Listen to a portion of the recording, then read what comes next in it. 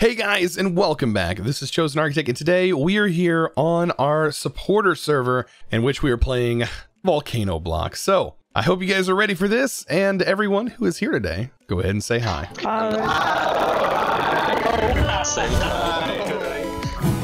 So if you yourself are interested in joining the server like everyone else, you guys can follow the links down in the description below. I do have a Patreon, and in which you will find all the instructions listed there on the Patreon. Also, I do live stream on Twitch, and if you guys are a Twitch Prime subscription, you do get access to it, or any tier above that also works as well. And we have an awesome community over on the Discord, so be sure to join that Discord. And guys, let's jump right into this. So here we are in this desolate place called a volcano, and actually it's a topography world that is technically sort of like a overworld that has been modified to look like the Nether. Now you may notice a few things different with my HUD than potentially yours if you're playing along. If we go ahead and hit J, you can open up the menu here that is going to have your mini maps on it. And right here in the mini map, if you have it enabled, it's going to look like this. So what I like to do is go in the options, disable the main mini map, go into mini map preset 2, scroll down and change the font to 2 on this one and the compass font to 2, change the heading to my heading. I think it's set to north by default, and then change the location to XYZ if to your preference. I prefer the XYZ or the XYZ setup. So I'm gonna go ahead and close this out, and what we can do is, instead of having a mini map, which we don't really need in this world, I can hit the backslash and it'll pull up a mini map that'll toggle anytime that I really want to have a mini map up in the top right, and that way I can see my coordinates and such.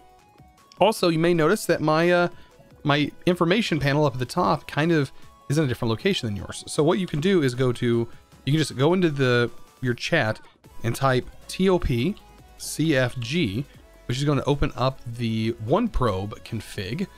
And from here, you can set this to transparent, which is how mine is. And then I always knock the scale down, but you can change this to whatever you feel like you want, or you can leave it there. Also, you can click here to change where you want this positioned on your screen. So that's just a few things that I want to get off the top. Also, I did set my quest book to, it's an actual book you can open. I did set mine to a hotkey, so I don't actually need to have this in my hand.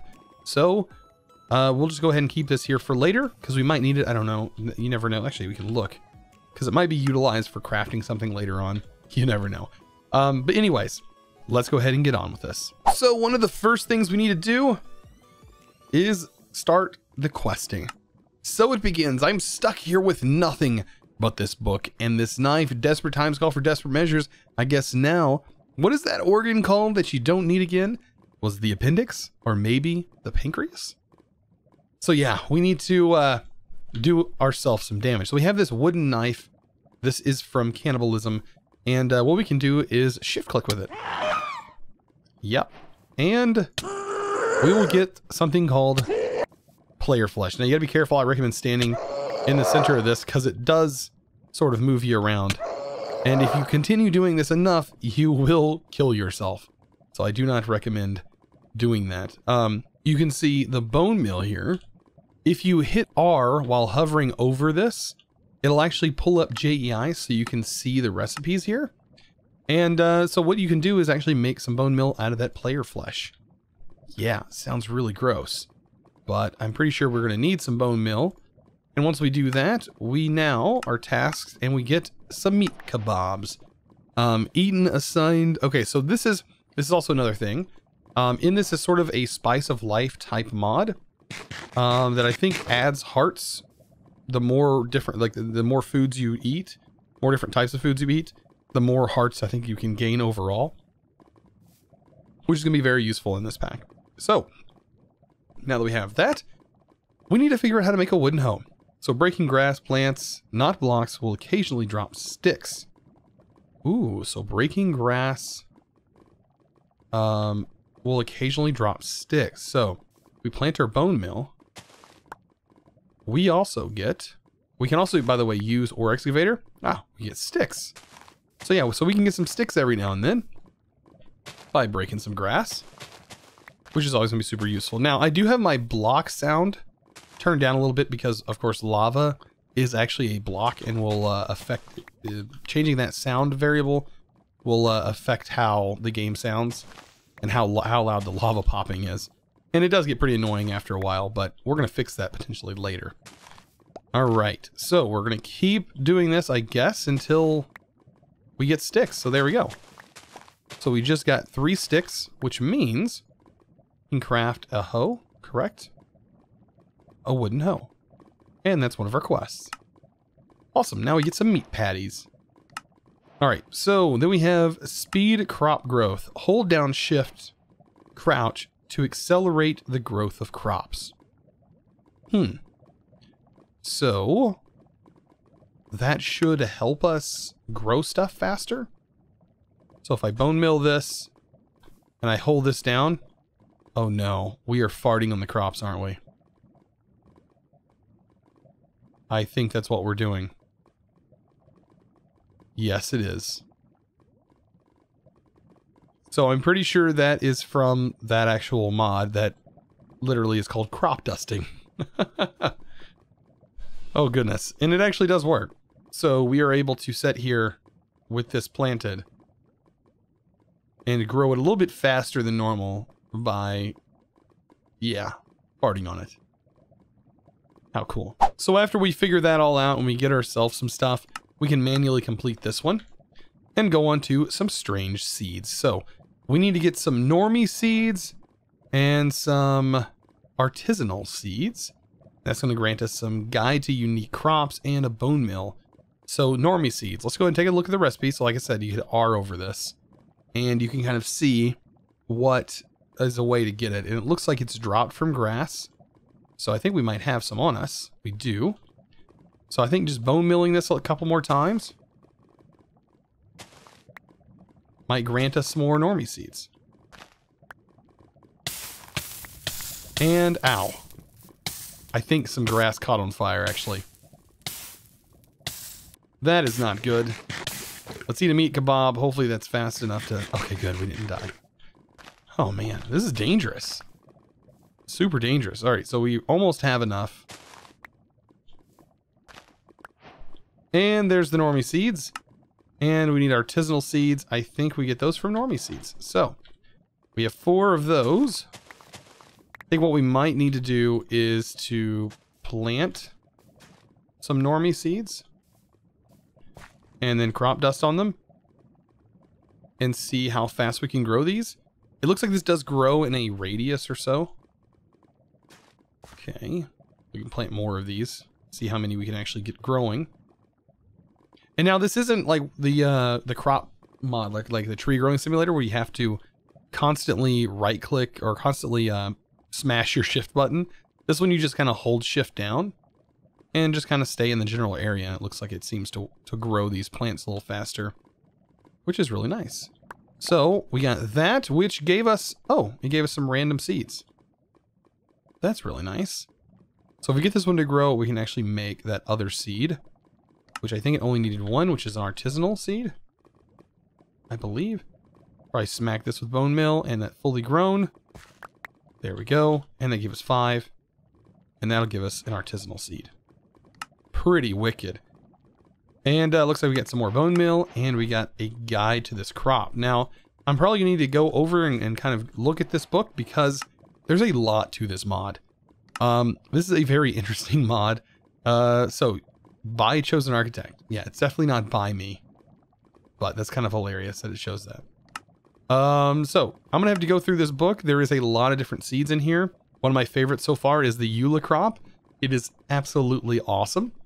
But yeah, there are a lot of different seeds that we're gonna go over as we continue playing through here. So, we have baked potatoes, and we have a crafting station. Alright, so baked potatoes. Toast the potatoes in the lava or toss the potatoes in the lava for a quick swim. Uh-oh. Is this really going to do this?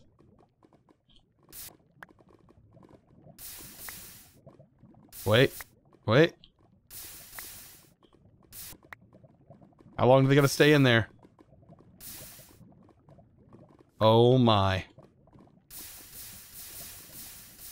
And it's gone. Will it ever come back? No one knows. You know what? to this day, the potato was still bouncing around out there. That's what I've heard. Yeah, I was afraid of that.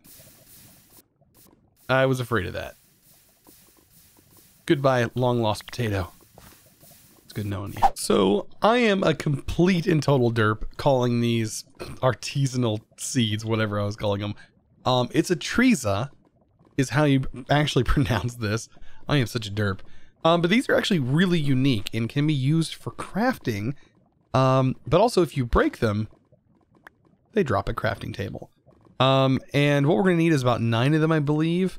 Later on down the road, at least that's what the guidebook says, is because you can place them in a 9x9 or a 3x3, and it'll actually be a crafting unit. Kind of interesting to think about. But we can go ahead and get our quest complete by making a crafting station. How beautiful. And I think I might collect that. And this should not burn, but now we have a crafting station right there, which is going to be beautiful. So, drying basin, it wants to kind of go along this path and get ourselves an oak bucket, a drying basin, and a hay bale. For what reason? I know hay is going to be pretty easy to get. A drying basin is just some sticks, so we need some more bone meal. An oak bucket is also going to be some more sticks. So, it looks like, you know, kind of hurting ourselves is going to be a thing we're going to have to do a lot of. And potentially eating some baked potatoes, probably going to be a good thing. Now, we have a few hearts. I have been sitting here growing these. That potato finally made its way out of here. It kind of disappeared. If you look at these, you can see it will tell you if you've eaten the food or not. So if you have not eaten it, it will show. But you need to eat more or a lot of different kinds of foods. And eventually you will start gaining more hearts, which is really, really nice. So I'm going to keep harvesting these. Because we're going to need some food, because I'm going to have to be, you know, damaging myself in order to get some more bone meal and such. Yeah, that's a whole lot of loud. But it does look like once you get these planted, they still remain seeded and growing, even on normal dirt. Interesting. So I did find out if you throw this at just the right angle, it will rest on the side and not bounce around everywhere. So it's a lot easier to get yourself some food this way. I mean, if you throw it at just the right angle, it doesn't bounce everywhere. But what I've been working on is going ahead and getting a lot of these crafting tables set up, because I think I can use them as building material. I can go ahead and craft these into crafting stations. And what I can do is actually place these on the edge here and build them into, you know, specific things. So I'm kind of curious about doing that. Like if I was to start placing it here, then I could get a nice little area for the stuff to not bounce. But I think we're going to work on getting this quest done right here. So we need the drying basin and a few other materials. To make a drying basin is some sticks. So that's the drying basin part. We need the bucket, which is a oak bucket. And then last but not least, we are going to need a hay bale, in which we got a bunch of hay from the seeds. So, all of that is done. We can complete that, get some more bone meal. And it says right here, putting hay blocks in the drying basin will yield water. And then over here it said, crafted with wheat. Wheat can also come from normie crops. So, we can craft with hay and get ourselves some grass blocks. So that is going to be very helpful. Because it's going to mean we were able to expand our little island here, just based off of our crops that we're getting. Not only that, we could also use normal seeds if we really want to up the production of that as well and produce even more. But it does seem like the normie seeds really do start producing a lot of the materials that we need. So let's go ahead and get ourselves some water. Placing down water, it's going to be, we're going to have to decide. If I place water in this corner, right? In this corner, in this corner, in this corner. We could expand our island and get a bunch of obsidian here and have an island that is a little bit bigger. We probably won't hear as much lava and things like that. But keep in mind that the more obsidian we have, the more cleanup we might have to do later when we actually start to expand. Even though technically I want to take this and go up, because I don't want to be down here. I want to be up a little higher to be able to handle a few things later on. So we have an oak bucket. One thing that I probably want to test, well, actually I don't want to do it now because it might catch us on fire. I want to try and see if an oak bucket will be able to pick up lava, because if that's the case, then we can just actually build up and we'll be fine and leave a ladder down here when we need to come down here. So let's go ahead and see what we can't come up with. I know the water is going to be easy, so let's go ahead and do that. Now keep in mind where you place this, we don't have a way of picking it up yet. So I'm going to place it here. I think might be able to break it by hand. I don't know. An axe looks like it works, but we don't really have that available yet. So let's go ahead and throw a hay bale in here. And we wait. And actually, I don't know if this makes an entire bucket of water or not. We're going to find out after it is done. Let's see. And also, while we're waiting on this, we can go ahead and craft a grass block. Oh, it is a whole bucket. Looky there. And I think it gave us some sticks as well. That's interesting. I'm pretty sure there was some sticks left over in there. So we got ourselves a water bucket. Let's also make ourselves another, because I do want 2 full buckets of water. Let's go ahead and do that. And I'm pretty sure I've seen there were sticks left over. So that's also another way to get sticks. I'm going to go ahead and break down all of these lovely crops. We're going to plant down some more normie seeds. Let these bad boys grow. And I'm going to continue doing a little bit more grinding out of these materials. And yeah, it does look like there is a stick in there. Right now we have 3. We take that, we get 1, so we get an extra stick from this, and we get water. Perfect. Alright, so I'm going to continue growing some more of these and see what we can't do. I do want to try and expand this platform. I don't know if I'm wanting to place water on the edges here. That is still and I don't know. We're going to see. So, this is what I've been grinding out. Yes, I now have built out some platforms, which enables me to grow crops a lot faster. And I did notice that if I'm standing here while I am growing crops, which I just actually removed the crafting table that was here, and I think I need it because it'll provide this with some light. Because believe it or not, this is actually a transparent block. So these crafting tables, which I'm using right now as chests, so keep that in mind, you can use this as chests. I'm going to go ahead and break this and show you that this does let light through. And I'm pretty sure these are just needing light in order to grow. Yeah. These are doing fine. These have plenty of light on these platforms. It's just the center of this one does not have enough light. So that's why this hasn't grown. Anyways, yeah, I'm using these as chests, which is working out phenomenally. But we need to start moving on into getting some cobblestone. So I have already gotten a lot of these Atresia seeds that I was just using as I was getting these crafting stations. But we need to actually use them to craft. Remember how I mentioned they were actually a crafting recipe? Well, when we look at what we need to make next, which is the Cobbleonia seeds. Let's take a look at that. The Cobbleonia seeds require the Atresia, if I can say that right, Atresia crafting setup. So we're going to have to figure out how this actually works. And by reading the book, from what it says, is like I can go ahead and clear out an area here with these seeds. And if I place a seed like this all around, and then make sure this is the last one to be placed, and let these grow, then I believe these will let me craft in them. Or I might actually need to wait for this one. Let's go ahead and read the book again. If I can find it. It is in here somewhere. Or in my inventory. Take a look at this. So this one right here. Says you'll need 9 of them in a 3x3 square, with the center one being grown last. So maybe we should just break this one and make sure it is the last that is going to get grown. So I can stand here and let these guys grow up.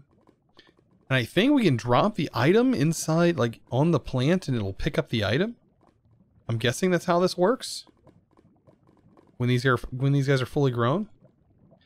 After that, it is just a matter of dropping the desired ingredients on top of the center plant, upon which they will automatically try to craft the output once all 9 plants have the ingredients. So very interesting crafting situation going on here, I must say. So we're going to let all these grow up here. I think these are all almost grown. So I'm going to get that, and then what we're going to do is we're going to plant this one in the center of this. These are all fully grown now, minus these. Put that down there. These are fully grown. This one's almost fully grown. You better grow before this guy grows. Fully grown. All of them are fully grown minus this one. Let's go ahead and walk around. I don't know if walking around helps the growth, but I do know that the growth is about 8 blocks away from you is the range. So that's fully grown, and this will be last. And once that grows to full, there we go. We should be able to throw the ingredients onto the center block. Now, the ingredients are going to require some grass. Let's go ahead and make this. It's going to require 4 grass blocks and some normie seeds. And apparently it just says throw those normie seeds and that onto the center. So 4 and 5 grass. Actually, we need 5 grass seeds, or 5 grass blocks. 5 grass and 4 normie seeds. Throw that into the center block here. And that should craft our seed, which is then right here. Wow, that was actually pretty cool. So we can plant that seed now, and I think this is now going to be growing cobblestone for us. How cool is that?